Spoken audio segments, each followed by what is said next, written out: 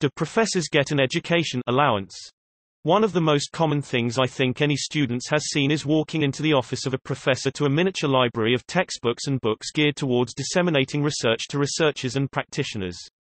I am wondering how often these books might be paid for out of pocket, or if it is common for universities to pay for these books as if they were something like an educational allowance. How do universities, if at all, try to financially support professors in their continuing education? I understand there are travel grants for conferences, but I am wondering if professors can take MOOCs or purchase books to help them explore new research areas and receive financial support from their academic institutions. This is probably as variable as the educational system generally. But I doubt that more than a few professors get special allowances for such things. Some of the books you see are textbooks given to professors by publishers in hope that the professor will adopt them for a class. Some of them are ancient texts that the professor used as a student back in the Ice Ages.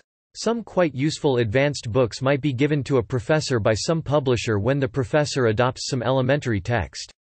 It is a form of bribery, I suppose.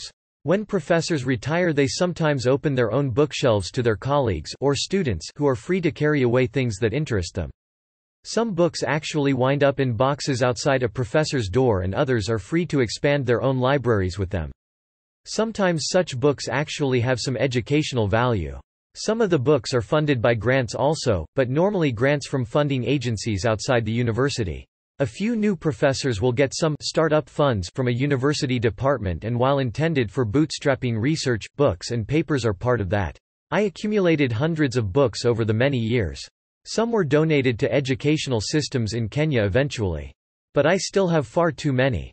No one other than publishers ever funded them, however. Generally, however, the salary of a professor should be high enough to support quite a lot of such things out of pocket.